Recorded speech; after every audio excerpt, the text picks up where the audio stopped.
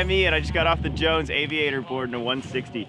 I give this board 4 out of 5 stars. It was a really interesting ride. This is probably one of the stiffest boards I've ever ridden.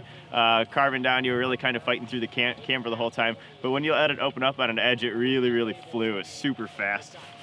Really fun ride, super enjoyable. Sits a little bit wide in the stance as well, but all in all, that stiffness really helps you carry you down the mountain as fast as you want to. Again, 4 out of 5 stars.